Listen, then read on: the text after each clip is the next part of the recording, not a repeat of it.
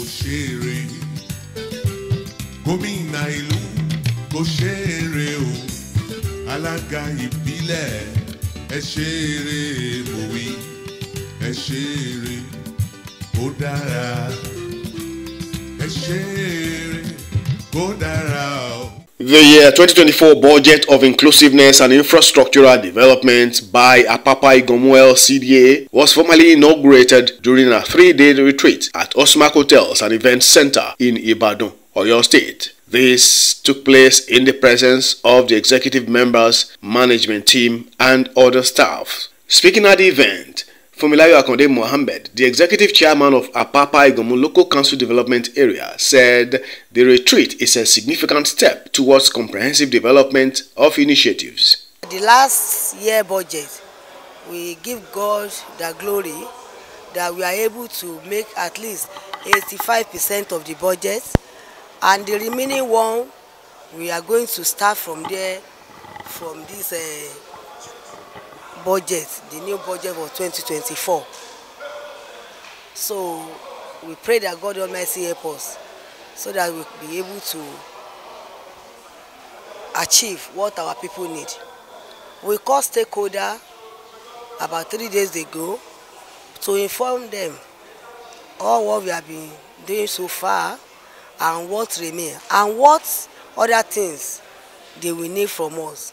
The council chairman officially declared the year 2024 budget open, where she emphasized the importance of inclusiveness and infrastructural development in the local government area. We include everybody. We carry them along. We want to know their mind and we want to know what they need. And by God's grace, we help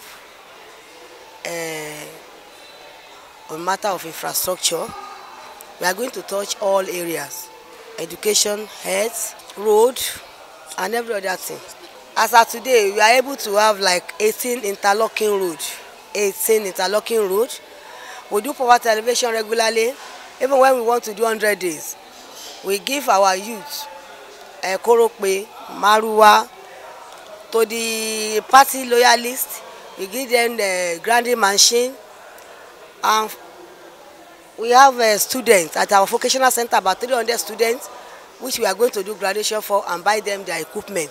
Mrs. Modugbe Adekola, head of budget planning, research and statistics, gave a comprehensive overview of the year 2024 budget and emphasized inclusive projects that cater to the diverse needs of the community, coupled with strategic investment in infrastructure to propel sustainable development.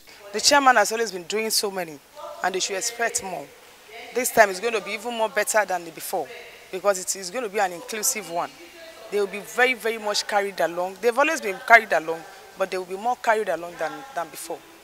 For those that feel that they are being marginalized, they are now being carried along more. The physically challenged, the feasible, the vulnerable and others will be carried along. Our retreat is always a perfect one, where we usually discuss whatever issues that we take away from our stakeholder in Apapa-Iganmu Lcda, from our people in Apapa-Iganmu Lcda.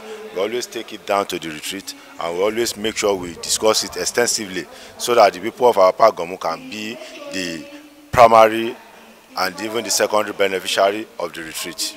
We can only encourage her to do more by supporting her, to give her our full support with the school and the people of Apapa-Iganmu, so that she can do more for the people. You know, people are Oliver Twist, they keep on asking for more, and she cannot do everything at the same time.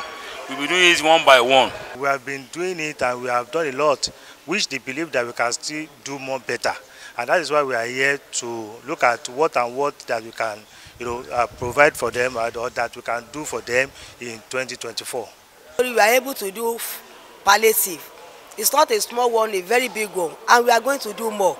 Christmas is coming. I'm preparing myself to do more palliative, more than before. So God will help us.